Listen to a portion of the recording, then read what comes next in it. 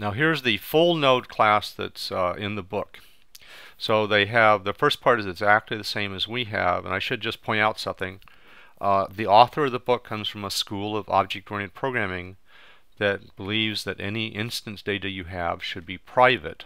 And what that means is that if you write other classes that create objects of your instance, it shouldn't be able to directly refer to this data in this next. It should call a method to either get or set those values.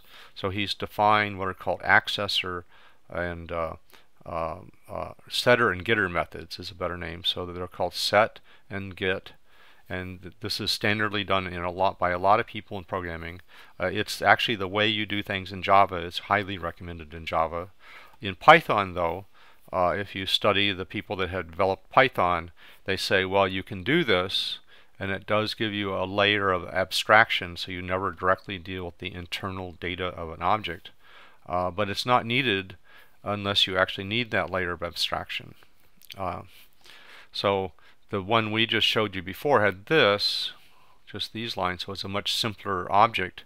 It didn't have these separate methods, but the author is one of the ones that you should have this protection of your class definitions so that other class users of your class can't directly access the data. They have to go through a method where you can control how it gets accessed. So the difference is you can actually, if you don't have these setters and getters, you don't have to call get data and set data in implementing all the methods that we're going to work with in this part of the chapter.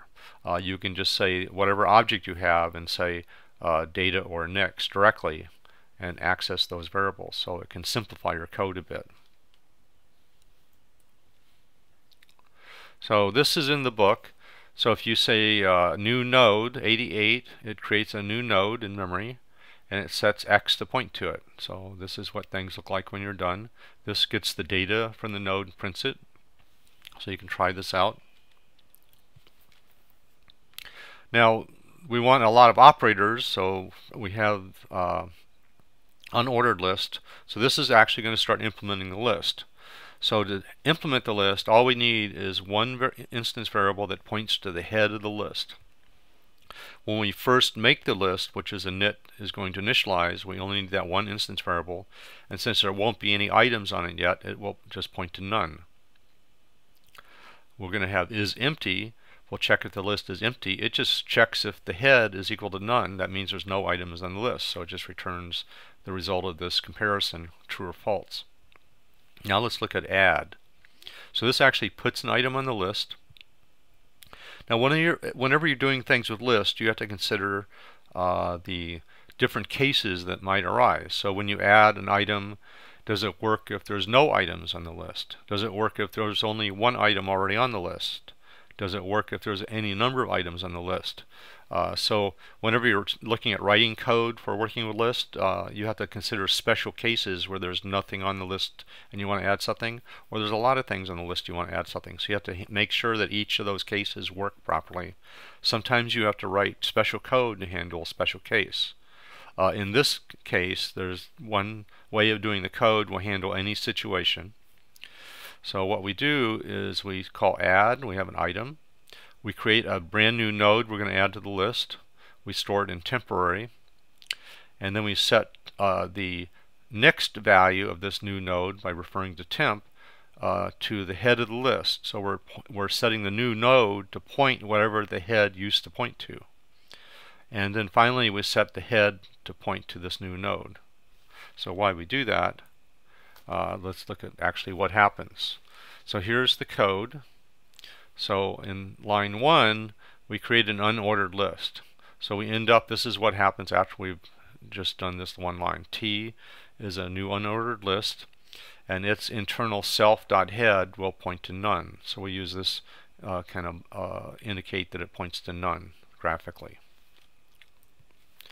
Okay, now inside the self.add, we're going to do after t.add54, we want it to look like this. We want the head to point to the new item, and then the reference to that points to none.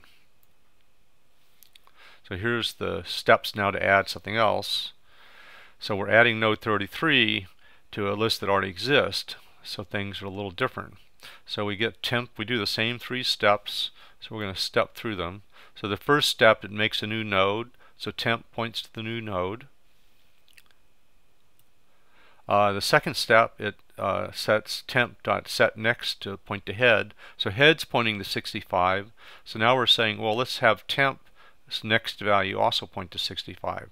So you can see that they're both pointing to 65. And you can see here's the list, the new list. All we have to do in the last step is set the head to point to this. We had to use a temp value because if we just set self head to point to this new node right away, it would forget the rest of the list because we didn't have the new node pointing to the rest of the list first. So after the last step, basically we're replacing what head used to point to. This goes away, and head now points to the new node. So now you've added one item to the list. And finally, temp goes away when it returns. So an important part of lists is traversing the list. We're going to look at a lot of operations where you have to traverse the list. So unlike a Python list or an array, you can't just access to the middle of it to go to the third item. You have to actually start at the beginning and follow the links, and that's called traversing the list. There's a lot of operations you use. If you're searching for an item, you have to look at every item on the list. If you're inserting an item at the end, you have to traverse to the end of the list to insert it. Even if you want to get a count, you may have to traverse the list. So let's, for example, want to get the third element of a list. We're going to see how we actually do this. So we're going to look at some generalized code to do this. But basically you have a pointer, and in the book they use the word current, and you set it to the head of the list. So that's pointing to whatever head is pointing to. While current is not none, so as long as we're pointing to something, we're going to loop. And so we're pointing if head pointed to something the first time, current's going to be the first item on the hit list. And we could do something with it here. So it says place your code for current, whatever you want to do with it. Maybe you want to look at the value, maybe you just want to count them. So you would place some code here. And then finally, before you loop again, you set current to the next item in the list. So you get the next item from current and you replace that for current. So then when it comes back here, now current will point to the second item in the list. If this was the last item in the list, get next will get a none, and that would cause the loop to stop. So this would actually stop when it reaches the end of the list. So we're going to see this code used in a lot of places here. So here's a list that already exists. So you can see we put a bunch of numbers on it, and we've got the head, so you got from left to right. When we add things, they go on this end, and this is the back of the list, this is the head of the list.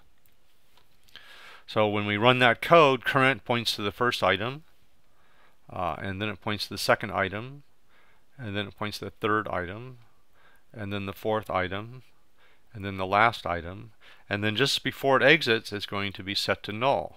So when it's set to none, that actually causes it to exit.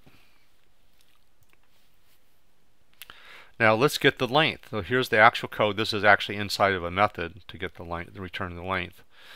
So inside the method, it sets current to the head. It sets count to 0, so it's going to count what number they're on. While current is not equal to none, they increment the count. So if we just saw our first item, count would become 1 here. So we add 1 to the count. And so if we stopped at this point, it would indicate we've just found one item.